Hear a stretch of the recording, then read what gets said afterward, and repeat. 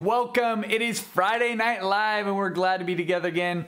Make sure that you tell us where you're coming from. I don't know about you guys, but I have been enjoying the beautiful weather that we've been having. I don't know what it's like where you're at, if it's kind of starting to get a little bit cooler or if it's still in the dead heat of summer or not, but where I'm at is it's starting to kind of get a little bit cooler. Like mornings and evenings are a little cooler than they were in July or earlier in August. So starting to feel it, but I'm going on a nice big hike tomorrow. It's gonna be super fun, going up to the North Cascades, and we're gonna go to a place called Hidden Lake. Super excited about that, doing that with a nephew. What are you guys up to? Love for you to tell us what you're up to. So here's the deal. Tonight I'm gonna paint painting from a porch. I was driving away from a little cool beach that I found, and it's like through these fields and there's some farms, and one of these farmhouses had this really beautiful porch, and I could see from my car, and my wife was driving, and I was like taking pictures and stuff because this porch had these beautiful flowers. So I'll show you kind of the scene. This is what it's gonna look like right here. And this is the deal. So we're gonna have you text the word patio to our number here to win this tonight, which is funny because we're actually not gonna have you win the painting, but we are gonna give away a Blick gift card tonight. Because here's the deal. I need my paintings right now because I'm going to be doing a couple shows coming up. I've got a pretty decent sized show in October. So I'm not actually gonna give the painting away. So Peter might need to edit the text, but we are giving away a gift card for Blick Art Materials. So you'll be able to get a gift card, 50 bucks, and you'll be able to go get whatever art supplies that you want. So anyways, that's the deal tonight. And that'll probably be the deal for the next couple weeks as I'm trying to build up a few paintings. Now, I'll probably take these paintings when I'm done with them here, and I'll work on them after the fact. But that's why I'm not giving these ones away, just so you know. Now, as far as materials tonight, if you're painting along and you want to know, I always have been using titanium white. This is cadmium yellow light. This is cadmium orange. This is quinacridone red, unless you're using Liquitex, and this would be called quinacridone crimson. This is ultramarine blue. This is Mars black, and this is actually called Vancouver gray. It's a neutral gray. And I'm of course using my favorite brushes, which are Princeton Catalyst brushes. They're all flats. They range from size 4 to size 12. I have size 16, but I don't really use it in this small of a painting. And that's about all that I have to say about that, but give us a shout out. Tell us where you're coming from tonight, and we'd love to hear from you. So I'm gonna get started on this beautiful scene, and if you have questions, let me know, because I may not just tell you everything, so you might have to answer it. Because this is not so much a teaching time. If you wanna learn how to paint from me, then come to Acrylic University. That's what we do there. This is more of a hangout time, and we'll jump right into that because Peter's right here with me, so he'll read out where you're from. All right, we got pictures of Young from Southeast Alaga. Alaga! All right. Says, Patricia, thanks for being here. Soggy here all summer. Yeah. Alejandro Fine Art says, I found out about you through Cole Gallery. I know the owner. Chris Van Wick, awesome. Hi from Colorado. Annie, hello from Edmonds. Awesome. Mary D. Made it tonight from Camino. Doug Greenman, we used to live in Snohomish. Sweet. Tracy Gordon from Ontario. Diana Greenman from Montana. Sweet. Matthew Kelly from Snohomish. John L says hi, Jed and Peter. All right, John L. I had a good conversation with John L tonight because she called to talk to Peter, and I, of course, jumped on the phone and tried to talk to her and see. I was testing her to see what she was going to be doing tonight. I was going to be so sad, but she said she was going to be watching. So, hey, John L, I told you I'd give you a shout out. How to Win Friends and Influence People by Jed Dorsey. Is that plagiarism? Oh yeah. No, it's more like the opposite of what I do. Patricia says hello from New Jersey. All right. Zoe Zotrope. Hey Jed, Helen Canada is here under Zotrope. Huh? Elen? Zoe? Elen? Oh, Elen. Yeah, that would be it. Okay, yeah. nice. Cool. Lynn says hello from St. Albert, Alberta. Nice. That's Renee's stomping grounds. Sherry Atherton from Everett. Cool. Yeah, that's all we got so far. Awesome. Dennis Redmond from New York City. New York City. Nice. Now that just reminds me of the Pace Picante sauce commercial from when I was young. It was like, where's that salsa made? And they're like, well, Pace Picante sauce is made in El Paso, Texas. And they're like, the cook, it's like these cowboys, and the one of the cowboys is like, it doesn't matter where it's made. And then they're like, sure it does. You know, you gotta have the real legit stuff. And so then they read off. They're like, well, where's your salsa from? And he goes, well, let's see. He looks on the back and it's New York. And they go, New York City. And the that grizzled old cowboy says, get a rope. That's all it is. Get a rope. We're gonna hang him. Anyways, New York City in the house. I've only been there twice. Want to go back. So how's everybody doing tonight? Peter, how are you doing tonight? Let me get your answer. I'm good. I'm hungry. What? I thought you were just eating. I was, and I'm still hungry. Oh, okay. But no, Renee that's made fair. these awesome chicken sandwiches. Yeah. You need to go get another one. I'm not going to eat mine because we went to, Willow is in she's taking gymnastics. So she has been for a long time, but she just moved into like this more, I don't know. It's like a bigger commitment kind of thing. And so she's actually going for 3 hours, 3 times a week. And today was her first one. And, so I went up because I was kind of excited to see what it would be like, and plus I was just working on my computer while I was up there. But it was really fun. But it was like their practices from 11, I think we left here at like 10:50 or something like that, 10:45, and her practices from 11:30 till 2:30, you know, which of course is like right over lunchtime. So I didn't eat anything. And I came home and I was really hungry, and then I ate a bunch, and it was like this really weird hour, like, you know, 4 o'clock, 3 o'clock, something like that, 3:30. So that's why I'm not hungry. So you can have my sandwich. Go for it. Sounds good. I was gonna ask about that. Jen and I have this weird. When I was living here, we had a weird balance of sharing food, kind of. Elise Tenberg here from CDA. Well, last week, bro, I'm so glad because Renee guarded the food from you. She said you were going to eat the rest of it.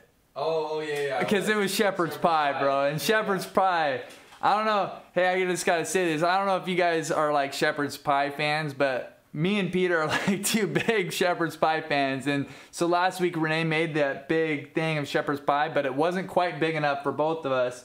I mean, we both ate some, but Peter would have eaten more. But thankfully, Renee guarded it. She was like, no, I don't think Jed's had it yet.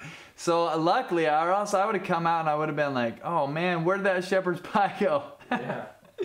That's funny. Just speaking about, you know, like, yeah. Elisa Tenberg says here from CDA. Oh, Coeur d'Alene, Idaho. I used to live in Coeur d'Alene. It's beautiful. CDA. Yeah. Is that what you call it? CDA. Some people do, yeah. I've heard. Really? Okay. Janet Baker says hi from Marysville. Hey, back from Camino. Yep. Marie, hi from Texas. Janet from Byron, Georgia. Colleen from Oklahoma. Christina Anderson from Wizard Lake, Alberta. Nice. Yeah. Creative Ken is back. He's been here a few weeks in a row. Hello from Alabama. Nice. Glad to have you. Yeah. Yeah, well, we love this. We love getting together. We love hearing from you guys too. So if at any point, you know, you got something to say, please just shout it out. Let us know what you're thinking about. And if you guys have ideas and things like that, we're open to that too, because you guys are just as big a part of this as anybody, and we love getting feedback. So let us know. Also, if you're able to do this, I don't know who's watching this. If there's anybody watching this on our site, Acrylic University, and you're not able to see the chat, make sure you go to, I have a link right below the video that will take you directly to the YouTube place. We know that some people, if you're watching on a computer, you should be fine. You should be able to chat on our site with the embedded video that's there. But if you're on a mobile device, that might not work. So go straight to YouTube, and there you'll be able to access the stream, and your chat will work. But if you've got ideas, if you have questions, you know, stuff like that, just shout it out. We're gonna be here all night. Alejandro Goss, not exactly sure how you pronounce that. Okay, Alejandro. Says, I've been working with pastels for 10 years. I sell some at Edmonds too, but what attracted me to your paintings is the light, and I want to see how you do it. I just bought some acrylics. Oh, sweet. Well, this is the place for acrylics right here. We're glad to have you. Mm-hmm. So you can see that I start on a black background. I start on a black background, not in every painting by any means, but I do like to do it. And I think I just realized I need to move this over just a smidgen here.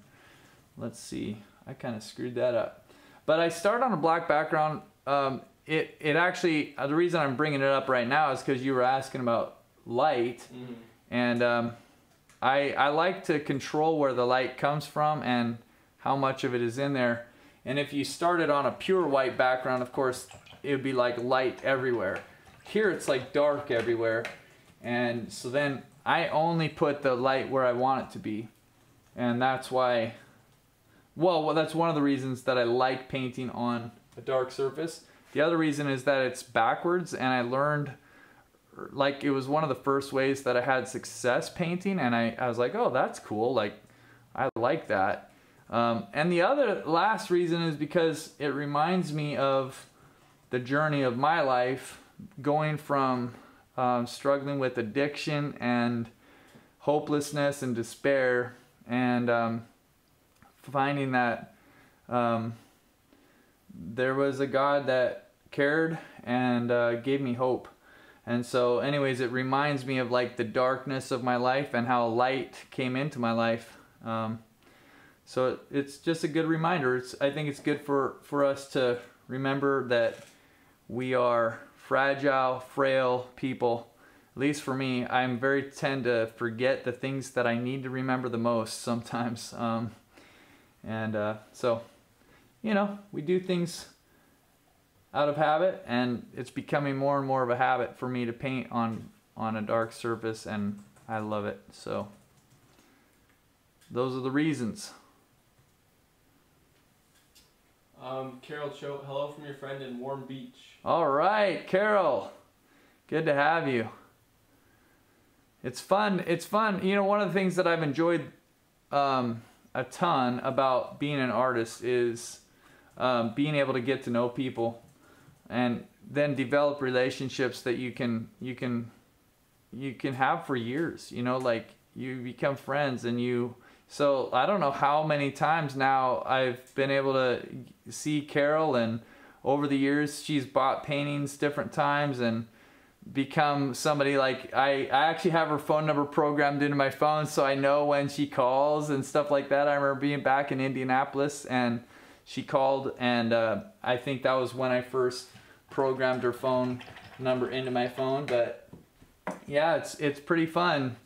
Over time, you get to know people, and now with Acrylic University, I feel like that's expanded even more because there's so many more people that we get connected to.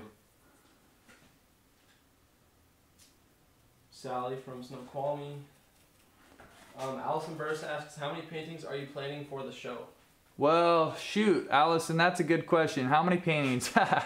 I think that I generally try to get about 25 paintings done for this show.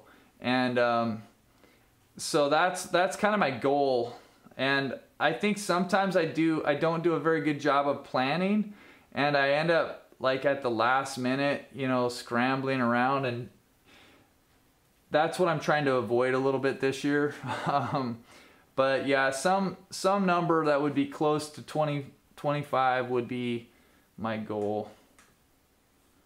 It's not, I guess it is kind of my biggest show of the year. I have a show that's on right now at Cole Gallery. Yeah, a couple people stopped by to see it. Yeah, that's super fun. And that's been going great. I'm super excited about that. But that one was about half the number of paintings that I needed to get done for that one. So the one that's coming up is, you know, significantly more.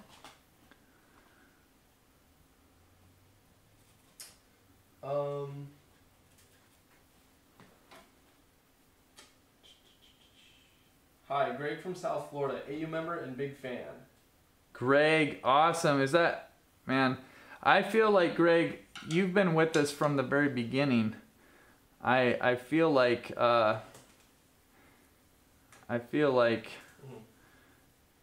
some of the early comments, maybe even before we switched over to the new platform, I remember you being on there.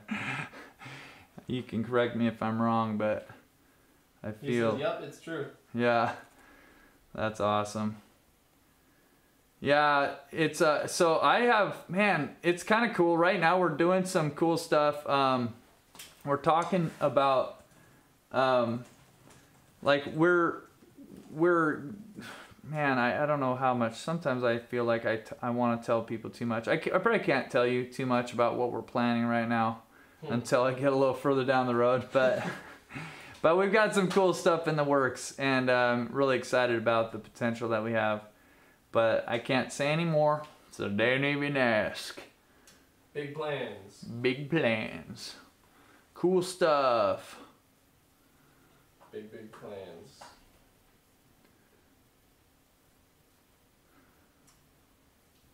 One of my favorite paintings that I did in a plein air competition was, I was in this little town in northern Indiana, and I think the town is called Converse, not related to the shoes, but a really cute little town, like super cool. And I was looking for a place to paint because I'd been painting kind of, let me just think about this. I drove up early in the morning. I got up there and I didn't know where to go. And so I was driving around, and I just kept like coming across beautiful scenes and stuff that was like really cool looking. But I was like, man, the sun was coming up, and I didn't have time to capture everything, so I was just driving around taking pictures. I was like, man, there's so many cool things here, and the sun was creating this really gorgeous hazy feel in the sky. It was kind of surreal. It was really an interesting morning. And but where I ended up after, like, you know, wasting time, but kind of also getting lots of really good photographs, I was wasting time considering that the competition was happening. It was like this, you know, one-day competition, and so I hadn't painted anything yet. And I finally found this house that was like it was like a cool old house, and next to a parking lot. It was kind of this interesting, like there was a business right next to it, but I could see inside the house, like over the fence, on the side of the fence, that they had this really cool yard, and you know, like they had these flowers sitting on the back deck. And I was like, man, I wonder if I could just sit here in this parking lot kind of area and paint what I see over the fence. And so I just set up my canvas and stuff, my easel right there, and I just started, you know, kind of painting along. And eventually, like, a woman came out and I started talking to her, and you know, we kind of talked most of the morning, like it seemed like quite a bit. And she came out and looked at what I was doing, you know, all that kind of stuff. And then I went and I turned my painting in, and but it reminds me a little bit of this, because it was kind of like this White House in the shadow with these flowers that were sitting there, and there was a carpet kind of hanging over a banister. It was really cool. And anyways, I ended up winning that competition with that little painting, and she ended up buying the painting from me, which was pretty cool. But it was kind of funny because she asked if she could buy it, and I was like, oh, of course you can.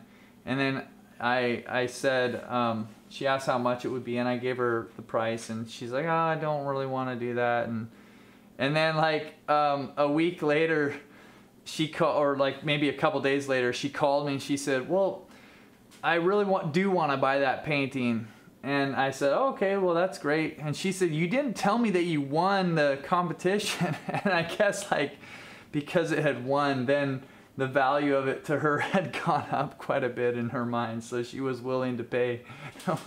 It was kind of funny.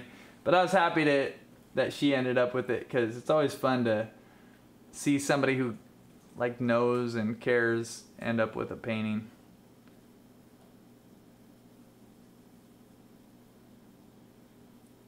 A couple people are asking where your show in October is going to be. Oh, my show in October is in at Sunny Shore Studio, and on Camano Island. And that's actually my brother's studio. So it's a family place, I guess you could say.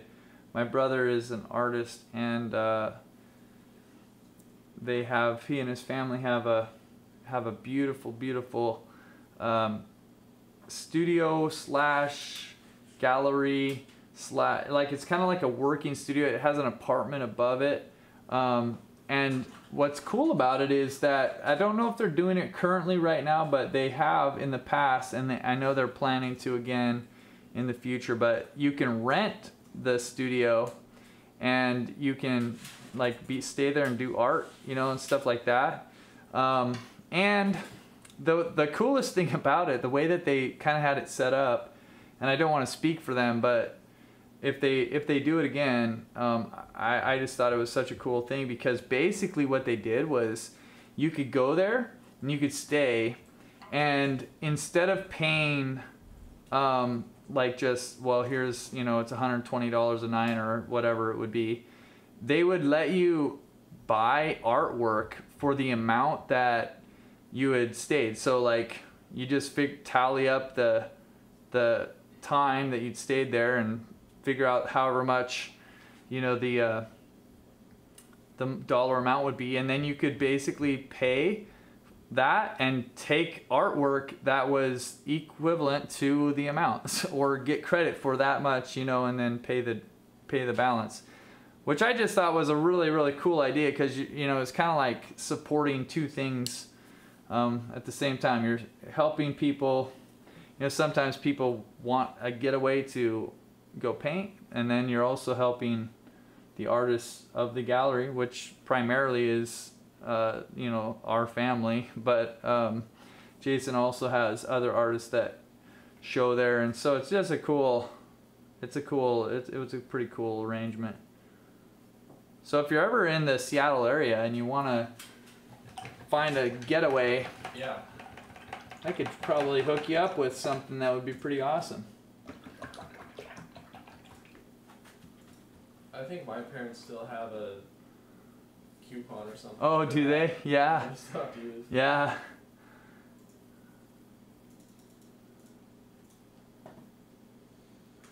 That's fun. Okay, I'm gonna start working on getting some of the light into some of these places. There's some reflected light that's coming from back here, and I need to work on this just a little bit because I need these poles to be three-dimensional.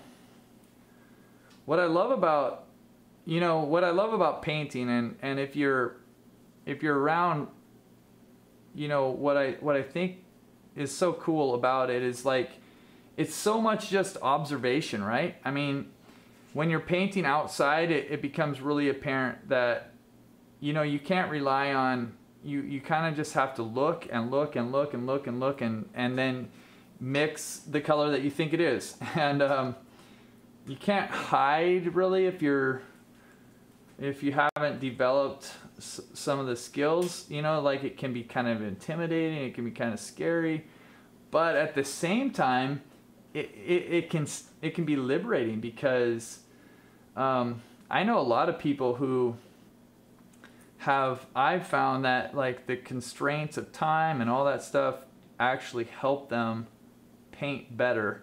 And I feel like when you're outside and you don't have maybe the luxury of a lot of time or different things like that, you just have to rely on observing these things, and it can actually be like really really cool, and you get way better than you think you prove yourself to be better artist than you thought you were.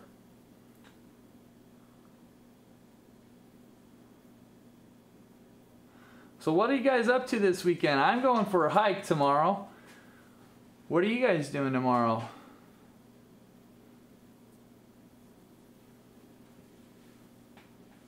I'm also going to play basketball with Julian because he's going to come up. He's my nephew. We're going to go for the hike, but he's also bringing his basketball shoes up. Oh, nice. That's going to be so fun.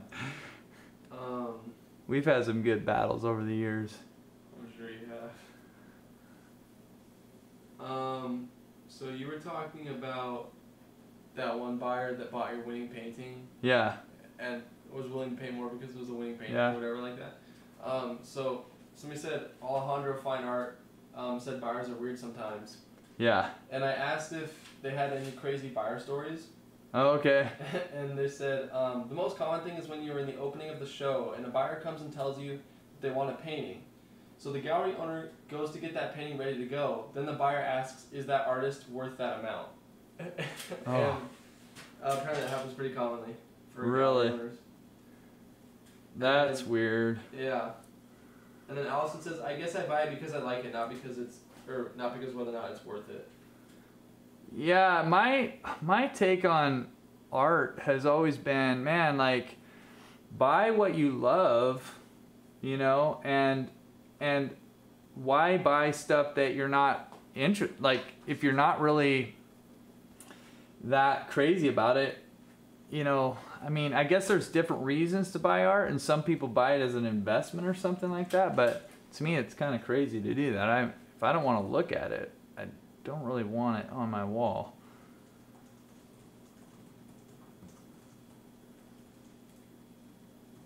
Yeah.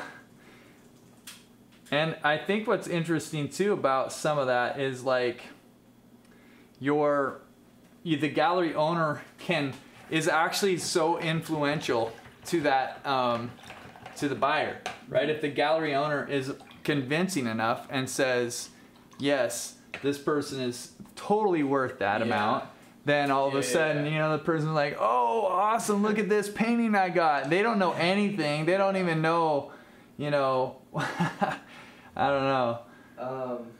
So we got a few people say what they're doing over the weekend. Okay. Alejandro Fine Art says, kayaking to Jetty Island with my puppy. Nice. That sounds awesome. Dennis Redmond says, painting with friends. Oh, cool. That's fun. David Schwartz says, disc golf. Nice. I love disc golf. I used to play with my dad all the time. I miss that. For Corona. So, wait, David Schwartz. Schwartz. Okay. Where are you from? David, you can answer that in a minute. Peter, you can keep going. Okay. Martha Tanner says, I'm going to visit some Amish folks. Maybe paint. That would be fun. Yeah. And Allison says, canning pickled okra and painting a sign for a wedding. That sounds fun. Wow, painting a sign for a wedding? Yeah.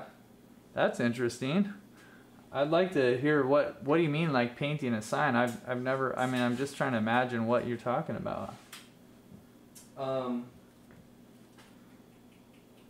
Janet says groceries with a mask on. Jonelle's mom says meeting my parents. So, Oh yeah. yeah, tomorrow night. That'll be fun. Yeah. Looking forward to it. Zerka says, hi, Hurricane Laura is showing her thunderous wrath today in Akron, Ohio. Whoa. Light conditions today. Whoa.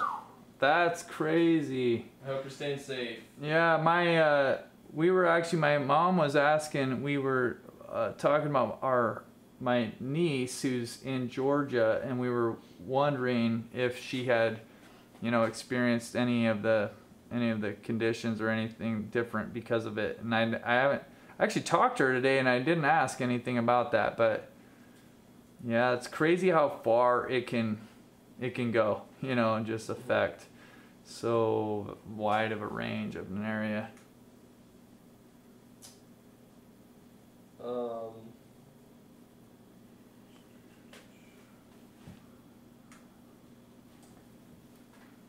Did Yeah, David responded? Yeah. Yeah, he says from Chicago. Oh, okay.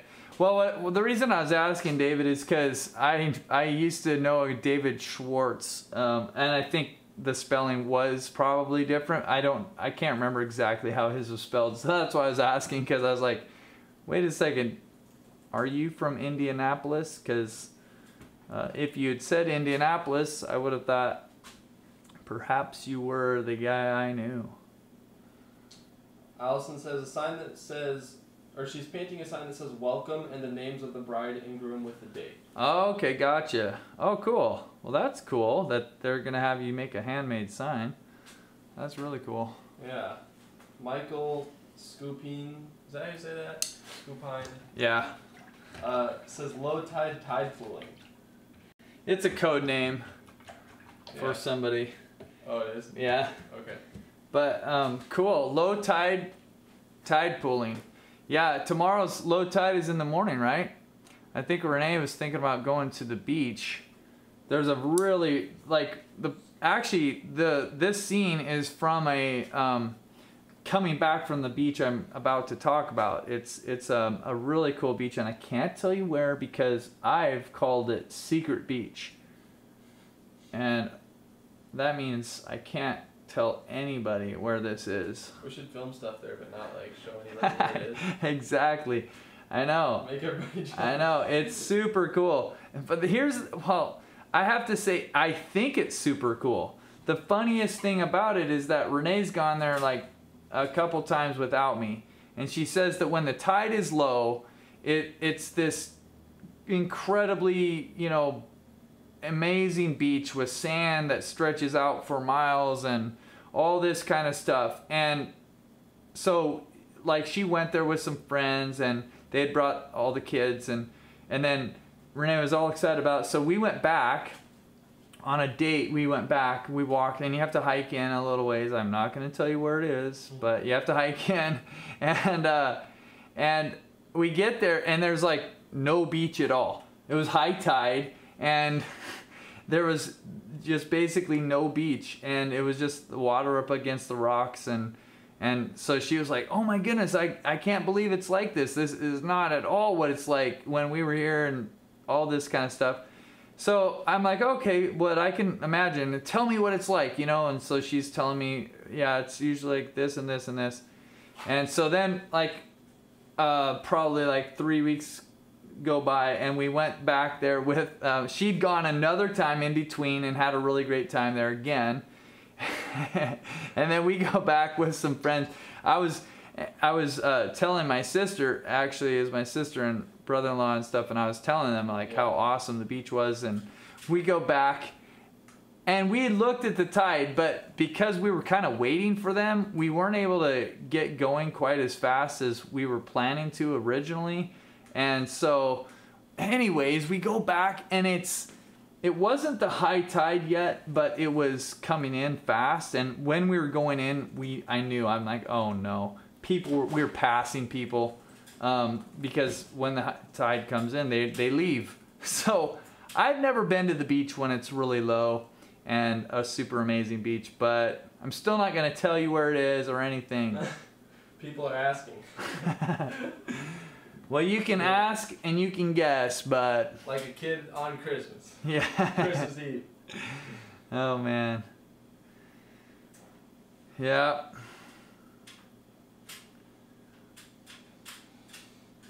Okay. So, we're starting to get to these places where we can get a little bit of light, a little bit of color.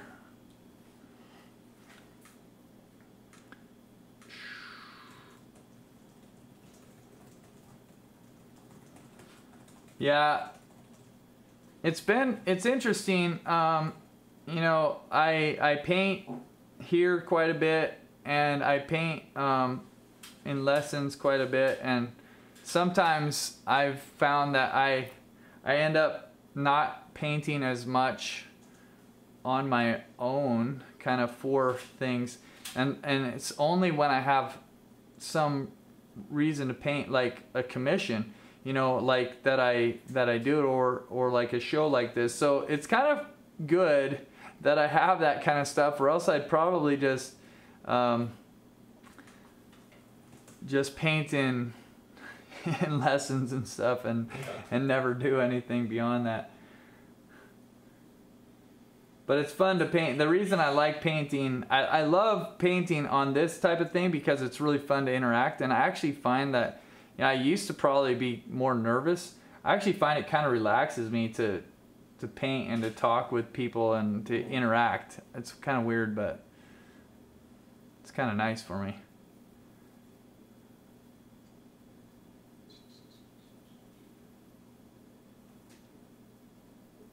Oh, Jan says, I'm so jealous of the outdoor activities. It's been so smoky with the Northern California wildfires. Air quality isn't healthy. Oh, really? Yeah. Yeah, man, how are those going? Because I know my sister actually just went down to, yeah, where'd they go? LA or somewhere pretty close, and they were trying to figure out the best path. Remember, Peter? I don't know if I told you that they went down, but I was talking to them, and it just totally reminded me of last year, when we were trying to get down. I was like, video, yeah.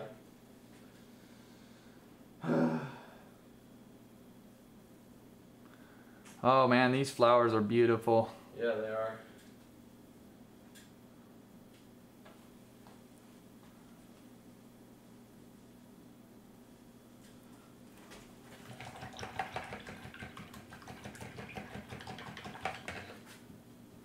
Okay.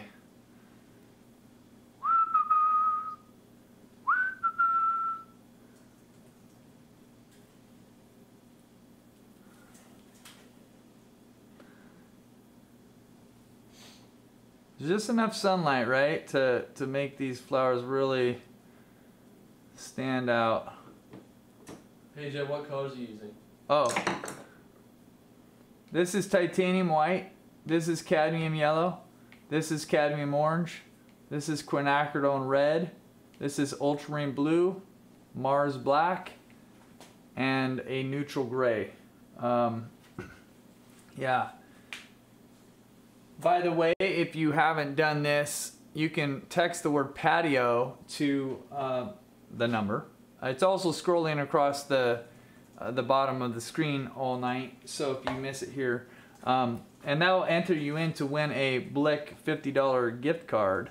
So make sure you do that if you want some incredible art supplies.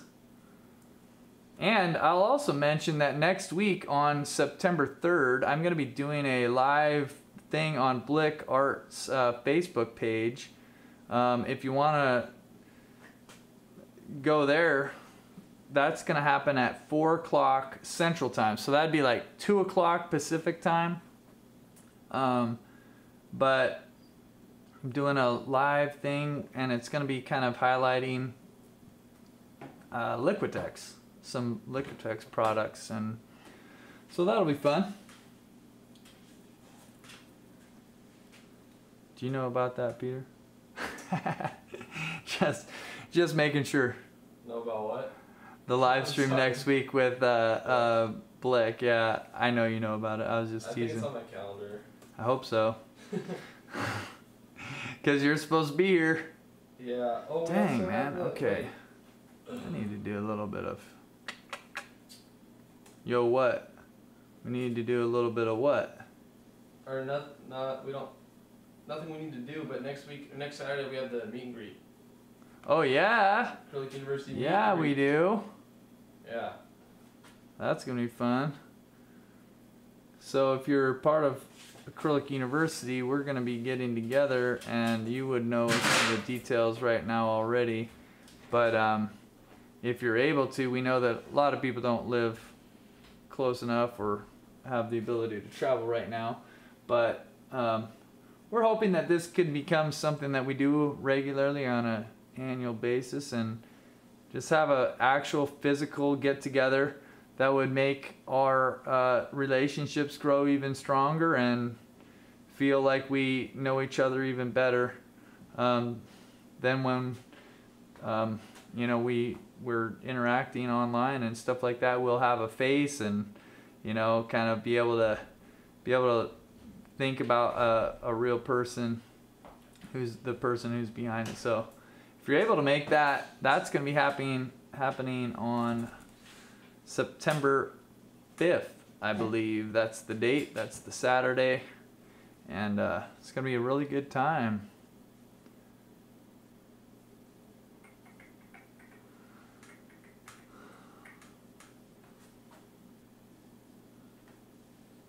Christine Anderson asked what the date and time is for the Blick event. The Blick event is it's September 3rd, and it is at 2 o'clock Pacific time, 5 o'clock Eastern time, and 4 o'clock Central time, which is their time, because they are based out of Illinois. Yeah, you got to keep track of a lot of different times, you know, like we're all coming from different places, aren't we? Mm-hmm. It's kind of interesting. Yep.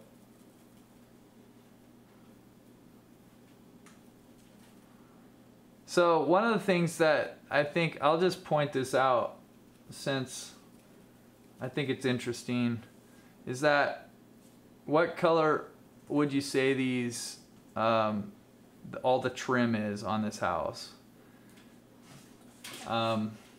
Most of us would say it's white, right? Like the trim is white. Like instinctively we know that that's white trim. And if we were in a room with trim, you know, that was white, we'd say it's white trim. And the trick is that when we paint it, we have to do the work of letting our eyes tell us and not our brains. Because our brains are really good at categorizing things and making really quick decisions. And the downfall, the good thing about that is that like it's good for survival, and it's good for, you know, eating food and like staying away from the wrong kinds of things. Sometimes like you know, we can sense danger or things like that. Like we'll like say, oh, okay, I know that that's, you know, whatever. Like and we'll make these really quick decisions with our brains. Like our brains will just go, okay, that I know what that is. I don't need to think about that anymore. I know what that is. But the problem is that when we're painting, those categories fall short, because it'll just say, oh, okay, that's a tree. I already know what a tree looks like. Trees are green, trees are brown, trees are this, and end of story. I'm gonna move on to something else that's maybe gonna kill me, right? I'm gonna think about that for a while. That's kind of what our brains want to do. And you can see that there's a little bit of an upward slope here on this, and I'm trying to kind of keep this accurate to the photo. So I have to adjust some of these lines a little bit down here.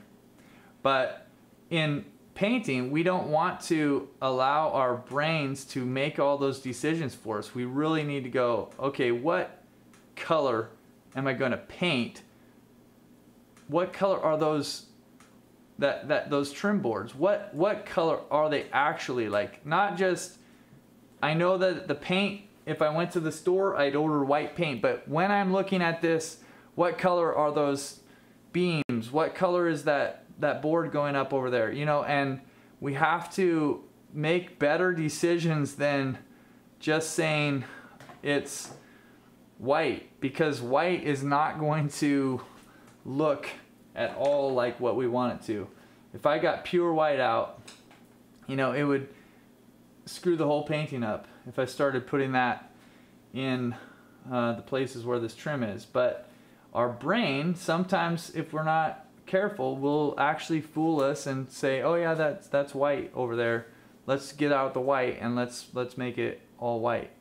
And so just as a little word of kind of like observation, make sure that you're paying attention and like really looking, because those things will throw you off pretty big.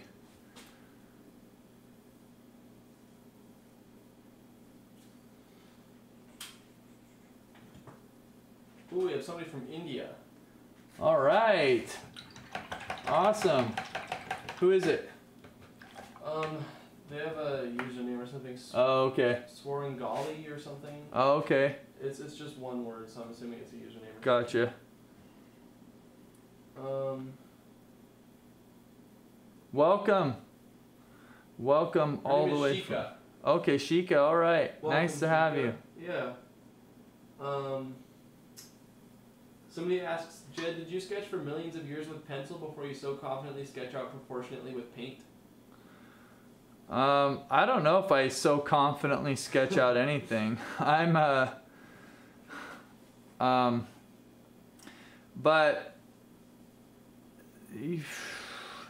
mean, when I was growing up, you know, I mean, I sketched a fair amount. I'm trying to think, like, how much would a lot be? Because I mean, I definitely have, and I think that I've kind of, like, in some ways I've wrapped my head around certain things like perspective a little bit. Like, I understand it at least.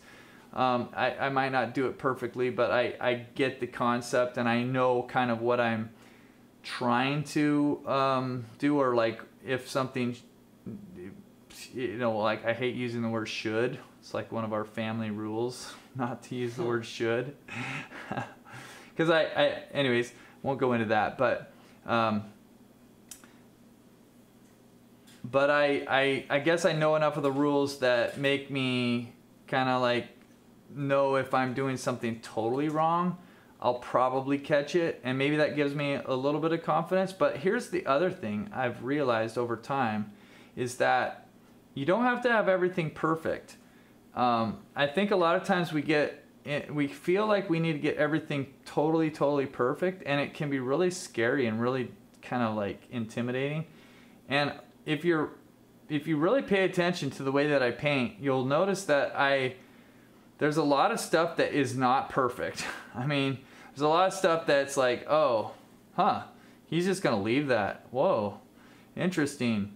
I would have like fixed that. I would have, you know, done something else there, that kind of thing. And I think that what I've kind of realized over time is that you need to be accurate, but you don't need to be perfect. Mm-hmm. You need to be kind of convincing, but you don't need to try to replicate a photograph. That's kind of like the principle that I would say is like, so what exactly does that mean? What do you need to put in? What do you need to leave out? What do you know, and that's a little bit of a, you know, like what you kind of have to figure out on your own a little bit, but like it's probably not quite as much as you might think, and if you don't have to put in every detail, it's a lot, it's pretty freeing, because then all of a sudden you don't have to, you know, like, okay, so I just painted that wall, and I mean, I'm gonna do a few more things, but you know, it's not all there, it's not all perfect, it's not, you know, the most amazing thing in the world, but does it look like a wall? Yeah, it kind of looks like a wall, right? Like, do I need to do a little bit more? Sure, I can do some more, and I can make it better, and I actually forgot to put in the door over here, stuff like that. But I know, because I've painted enough, I think it's more about, the analogy that I like to use is, if you were new to a city and you like, you had the job of, okay, you have to go to the store and get the milk, you know, or whatever, you know, you need to go to the store and get whatever, you know, for our dinner tonight. Well, and you're just walking or you're driving or whatever, you being brand new to the city, you have no idea where you're going, and it might take you a little bit longer to get there.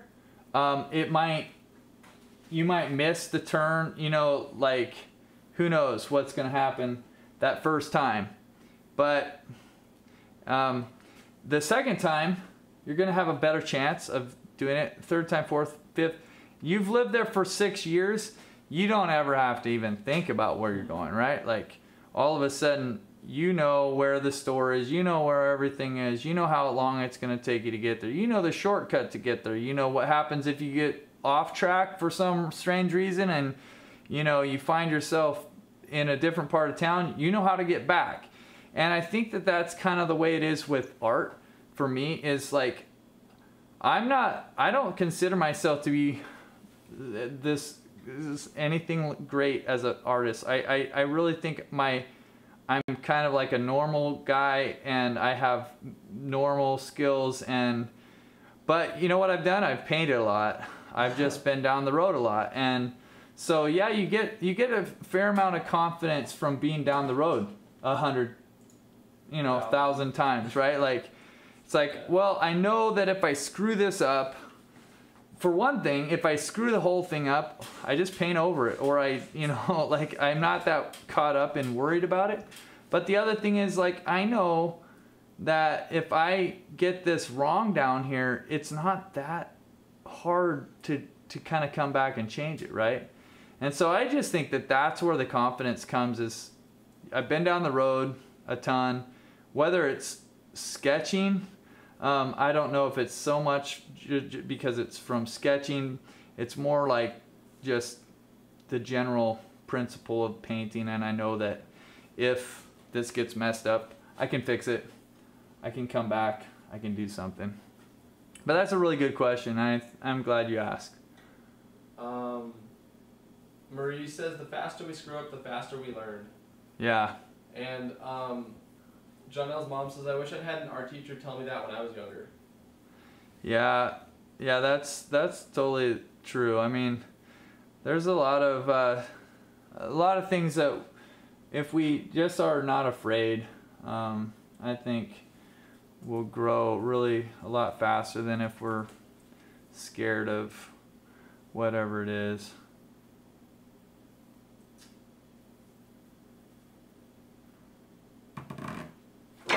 Oops. Dorina says, I love the idea of being accurate but not perfect. Yeah. I mean, it's definitely freeing if you can embrace it, because then, you know, like, who's perfect? Like, none of us are perfect, and it's like really nice to know that you don't have to be. It's okay.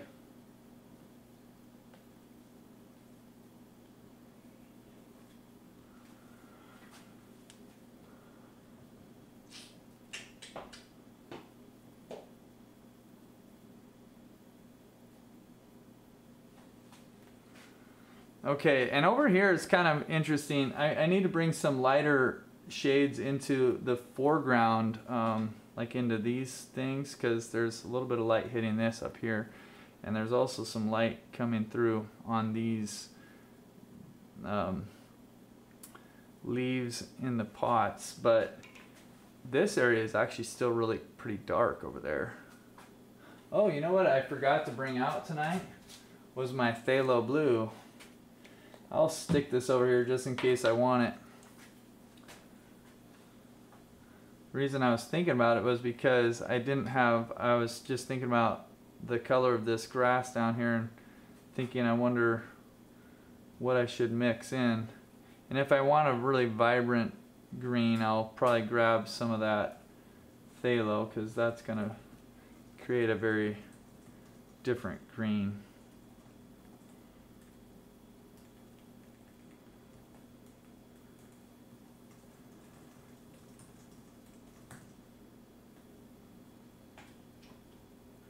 So what are the things that are, you know, for you who are painting and doing stuff? Hey, by the way, I should say hi to my mother-in-law, Edie. I don't know if you're out there, Edie, but if you are, hey, how you doing? Hope that you're having a good evening. But for those of you who are painting, and what are the things, or doing art, or interested, you know, like what are the things that are maybe perplexing you, or have kind of got you stuck, or have you feeling like, I don't really know how to move forward in this way? You know, it could be a little thing, it could be a bigger thing. It doesn't matter. Just, I'd love to hear kind of what are the things that are holding you back or making it hard right now.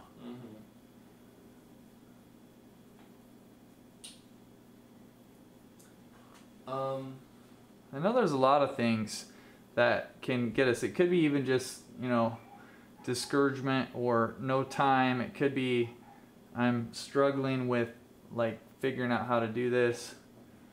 Edie says, yeah, I'm here enjoying the show. Oh, cool.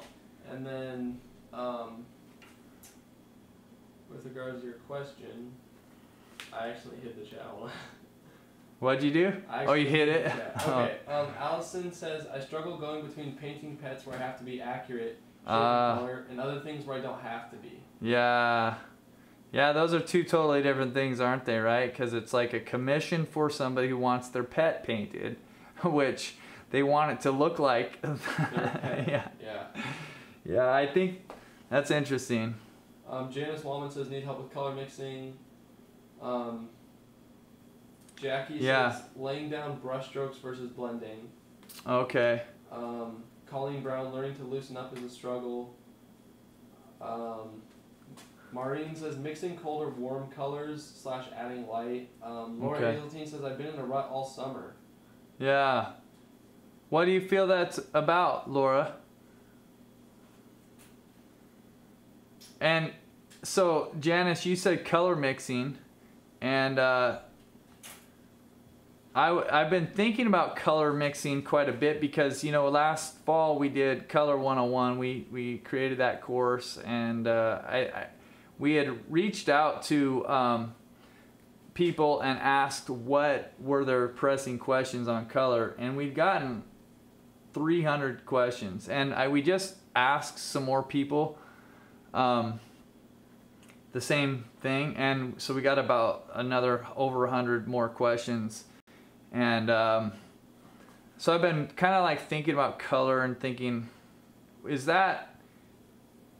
color mixing still something that you would like more instruction on, or like to get something that would be like, yeah, that really helps me kind of like figure it out at a deeper level?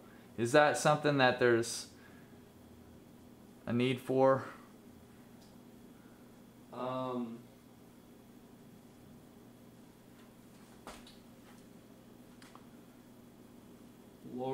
Laura Hazeltine says, I wish I knew, and then she said, just being too worried about what others think of my artwork. Yeah, I get that. It's always debilitating.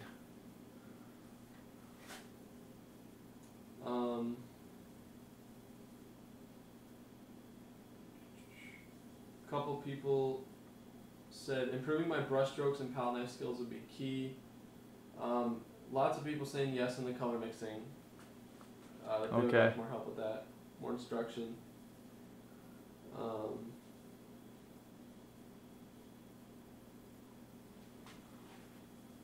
Okay.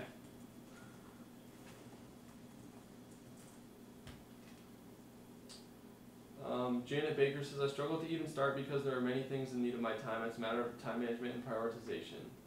Yeah. Yeah, it's hard. It's hard sometimes when you got different things that are pulling at you to know. And I think, how many of you find that you paint less in the summer? That'd be an interesting thing.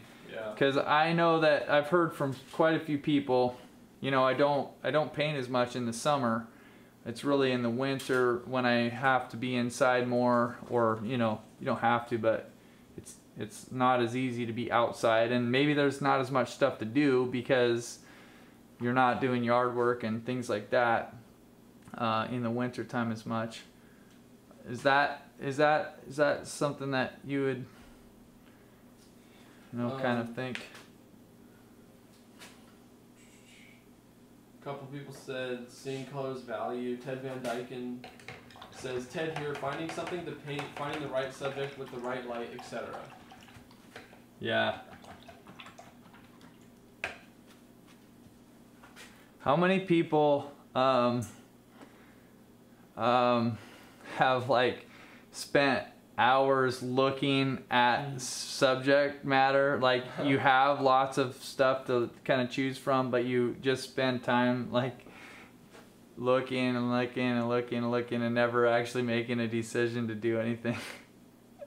I know that I'll do that sometimes. Sometimes I have to. It's not as bad now because I have to do more, and so I usually tend to make decisions faster. But still, sometimes I can find myself just delaying and, you know, kind of just this endless looking, never making a decision and just painting something. I've done that with drawing. Have you? Yeah, for sure.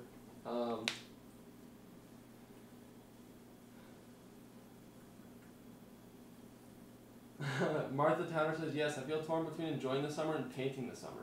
Yeah, yeah.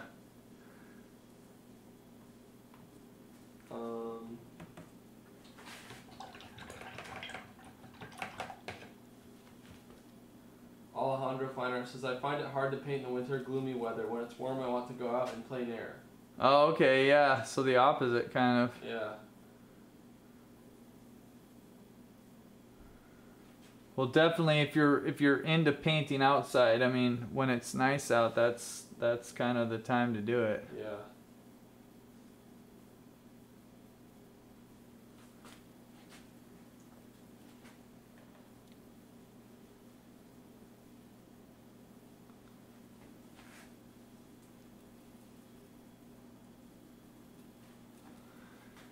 Yeah, I'm finding that this.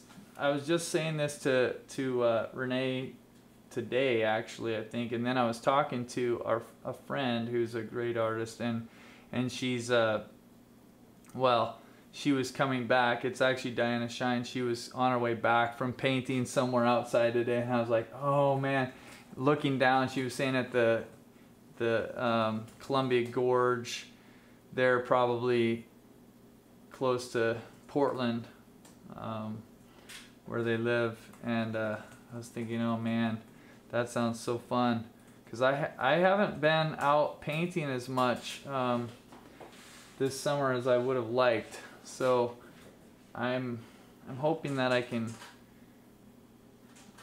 I don't know, squeeze some time in here in the next little while. We've still got time though, you know, like fall here is really nice, and yeah, it's not like we're pressed completely for time right now.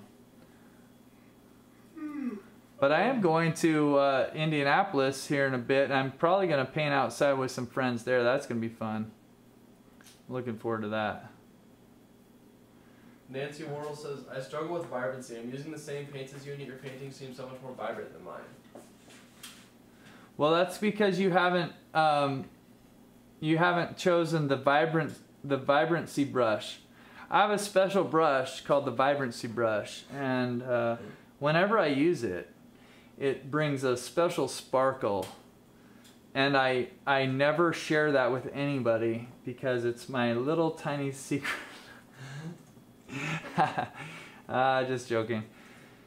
Well, you know, I think sometimes perception isn't always reality too. Like, I mean, I actually have to work quite a bit to get sparkle into paintings and vibrancy into paintings, and sometimes it's you know, like one of the things, like as Peter was reading this, I was just looking at this and thinking, you know, I need to bring the values up a little bit in this painting overall.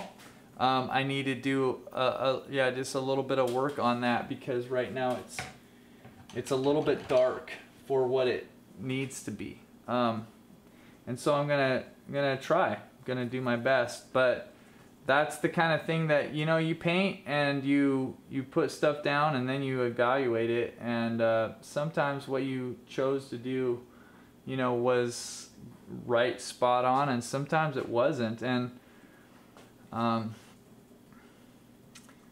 don't know, I just think that so often painting and life and all sorts of things is really just about not giving up and just keeping moving forward. Like, Nancy, I know that I think you're a tremendously gifted artist, and I think that your paintings do have a nice sparkle to them, and you know, so I think sometimes our perception is not that good of our own work.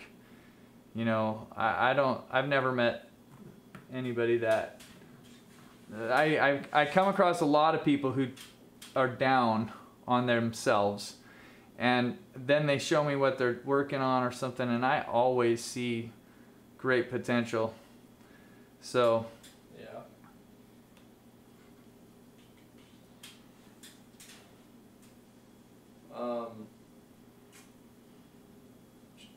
Christine Anderson says, this summer I've been doing quick 20-minute paintings early in the morning, and I know I've learned from it. Oh, cool. That's really fun. Yeah, I think that that's a good idea. Like, things like that to it can kind of shake you up a little bit, get you out of maybe a funk, or, you know, and I've always felt like the idea of painting smaller paintings is good because there's less pressure with a small painting. You feel like, you know, if it doesn't turn out, you didn't invest that much time, and you know, you're easier to make decisions. It's a really great way to learn and to grow and to try new things.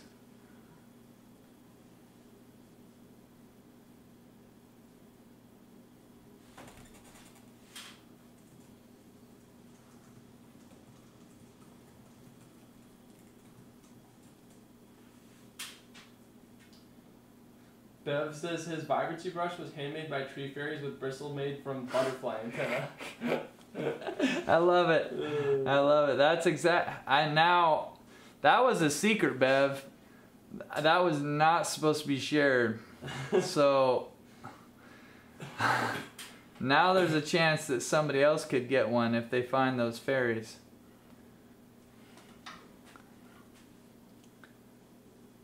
Yeah.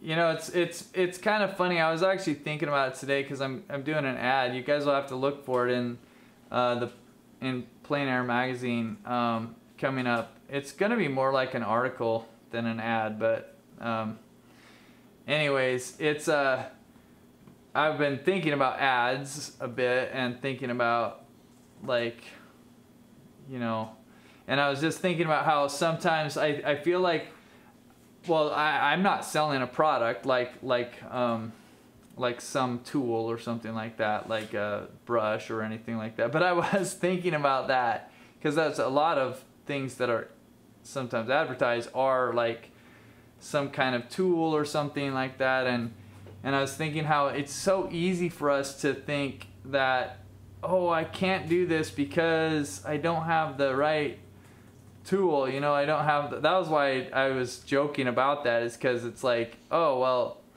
you don't have the special fairy brush, you know, but if you pay me money, I'll send you a special copy of my fairy brush.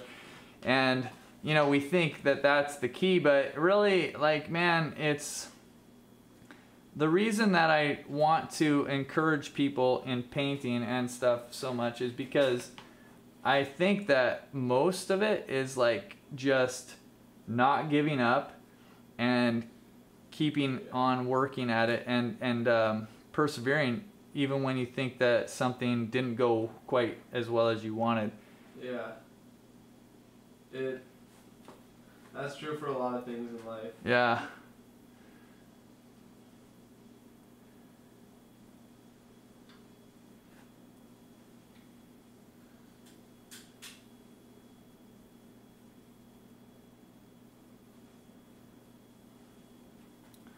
Okay, so the good thing about this painting tonight, I'm just realizing, is that because I'm not giving this painting away, I don't feel as much pressure to try to get it totally done. Like, I can just kind of say I'm done at any point and I'll be done and then I can work on it later.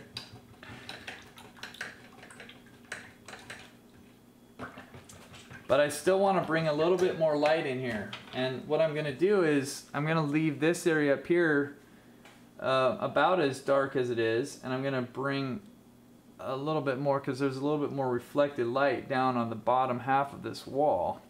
So that's my plan, is we'll see what happens if I make this lower section a little bit lighter.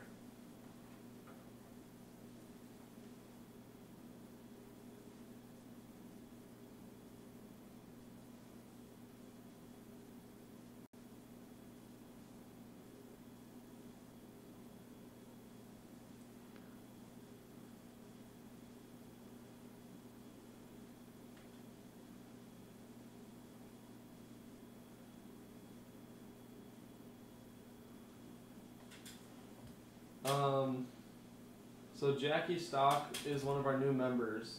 Awesome, Jackie. Glad you're here. Yeah, she says, signed up with Jed for lessons because I saw he lived in Indianapolis and supported tech. I'm Naptown born and bred. Felt like the right thing to do. Oh, that's awesome. Yeah. Felt like the right thing to do and finally ready to take lessons for painting. That's so cool. Well, you know, we're coming back to Indy. I'm going to be there in September in about 2 weeks.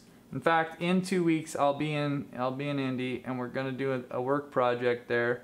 I talked about it last weekend, or last Friday, but we've got a friend who has a house that's needs some work to finish it up, and we're going to try our best to do whatever needs to be done.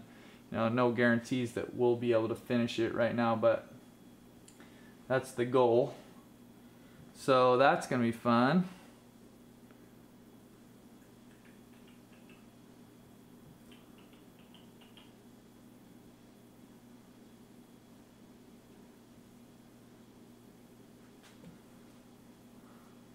Now, who is that? Who'd you say that was? Jackie Stock. Jackie, okay.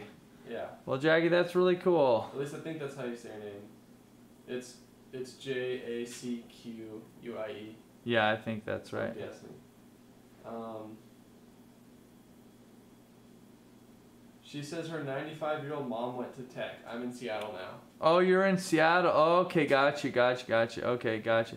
Yeah, you know, it's crazy. Tech. Okay, so those of you who don't know what tech is, Arsenal Tech High School is the school that I worked at. I didn't work for the school, but I worked for Young Life at the school, and I worked with high school kids.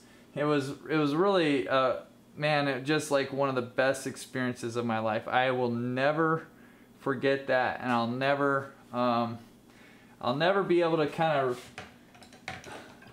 repay those kids, because I felt like I got more out of that than they did, and I just love them so much. Like they're very, very precious to me. And it's kind of cool because I still keep in contact. I was actually talking to one of the kids. Oh man, he's so crazy.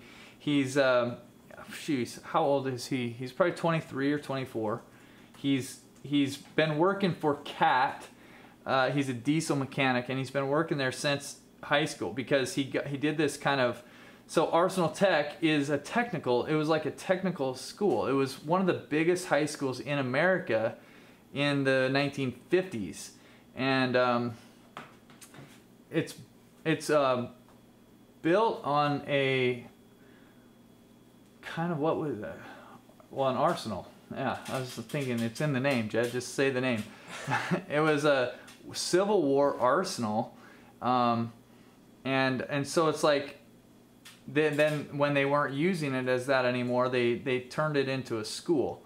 And so it's just got this really cool legacy and history there in the city. Like so many people went there. You get on the alumni pages and stuff, and it's just it's really cool. There's tons of people from there. And anyways, Seth is like, he went through one of the technical programs and he got hired right away into CAT. He was working there as a senior, doing this, good work and making okay money. And he's been but he's like always, he's a very driven, kind of motivated guy. He was whatever the second highest, is that salutatorian? That was what he was in his grade. And he's now, like, he just bought a house.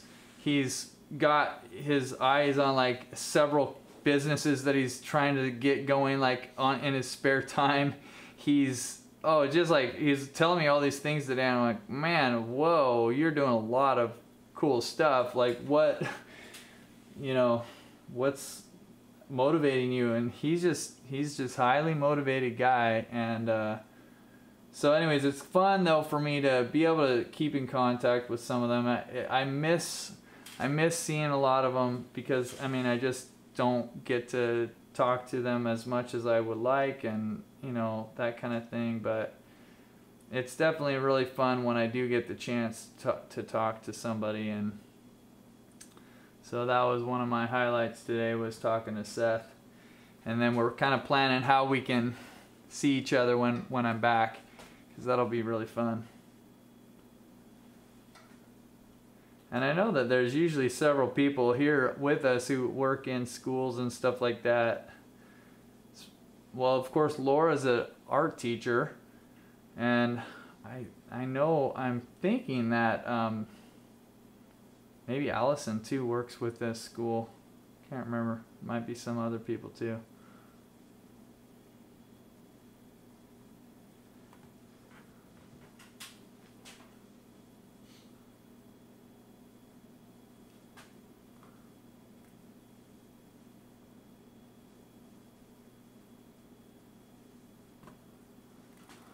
Okay, so let's see.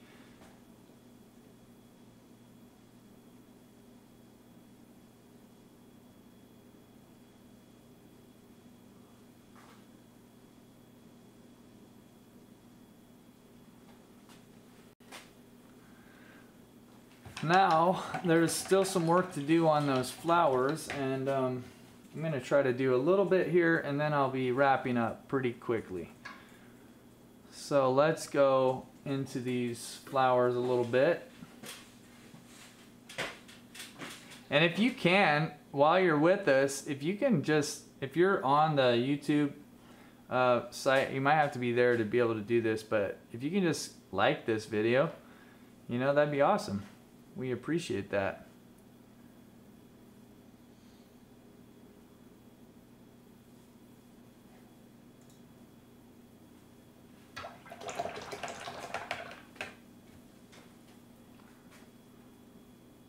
Probably should have left that one darker.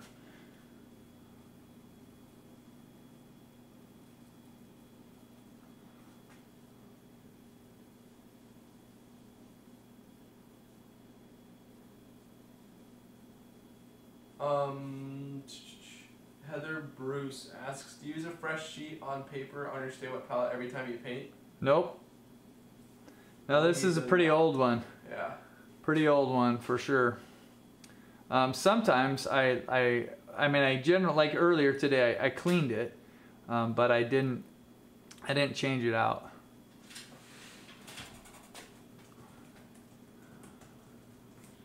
So I think that there's a couple funny things, like right here, I feel like this angle is a little bit off, and it's kind of hard for me to see it, but I see it in the, I'm gonna go like this and just kind of do a little something there.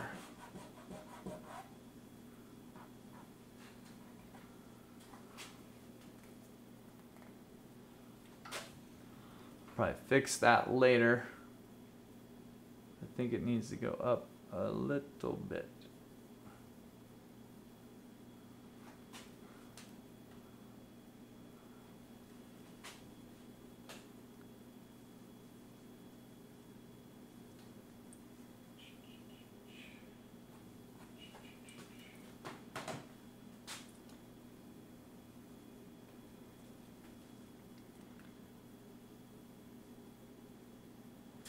Okay, so I think, guys, I'm gonna be wrapping her up. So make sure that if you have not and you want to get that gift card for Blick Art Materials, text patio to 855-588-4278 and we'll get that over to you. I mean, if you win. we'll choose a winner in a little bit. Yeah. And yeah. All you have to do is text in your number. And that will enter you, I need to say. Yep. Who's not looking forward to the US election? Me. I just get worn out. That's why I don't really talk about politics, but it's tiring.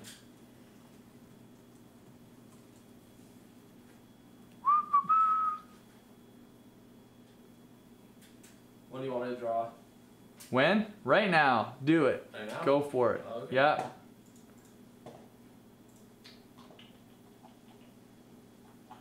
Peter is rolling the dice. He's drawing the numbers right now. And if your name is... No.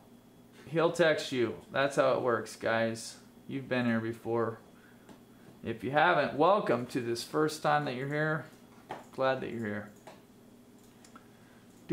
Do. And these are just happy little plants down here. Happy little plants. I need to turn on my Bob Ross. I've always thought, you know, like, am I the anti-Bob Ross? Because I'm bald and he had so much hair? Is that what you'd call me? But then that sounds so negative. So I'm not anti-Bob Ross. No. Am I the oxymoron of Bob Ross? Am I... But then that sounds bad because, well, for one, the word moron is in there. And the other reason is because that would kind of mean maybe I'm negative about things. And he was so positive, like maybe I'm Mr. Negativity here. So that doesn't seem quite right. I don't want to be Mr. Negative.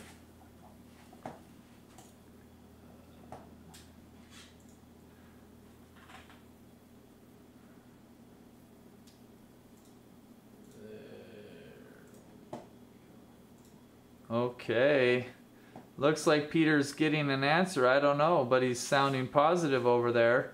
I'm gonna text. You got something? Okay.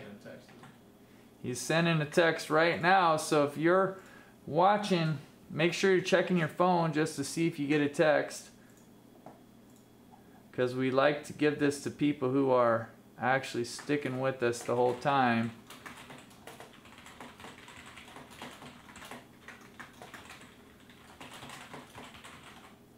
I think I might just get rid of that one. John L says alternate dimension Bob Ross. Alternate dimension Bob Ross. That's funny.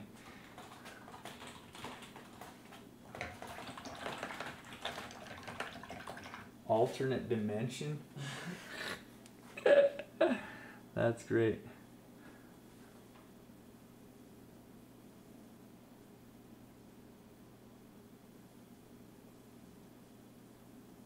Okay, check your phones, everybody. Peter's getting word back maybe right now. Maybe not, but he will be soon. Yep, got word back. Just figure out what their name is, and then we're gonna announce them on Okay, cool. It's nearby. It's a number that is nearby. Nice. I know for a fact. Okie dokie, okie dokie. So $50 gift card coming your way. And once Peter has that thing, I'm gonna stop. I'm gonna stop what I'm doing. No way, Ted Van Dyken. Okay, all right. Well, congratulations, Ted. You're gonna get a $50 gift card sent to you. So please make sure you stay on the chat with Peter and give us your address, because we'll need that to send you the gift card. If you're really close, then maybe we can work out some other arrangement, like having it at our studio. But otherwise, send us your address. Everybody, I hope that you have a really, really, really wonderful weekend, and thanks for being here. Remember that we love you, we care about you, and we believe in you, and we hope that you have an awesome, awesome time. I'm going to be hiking tomorrow, so I'll be out there. If you think of me, just hope that I don't get eaten by a bear. That's one of my worries, and that I don't get lost, because that's another thing that I wouldn't want to have happen. And otherwise, I'm going to have a really good time. So I hope that you guys have a good time tomorrow, whatever you're doing, and we'll check you out next week.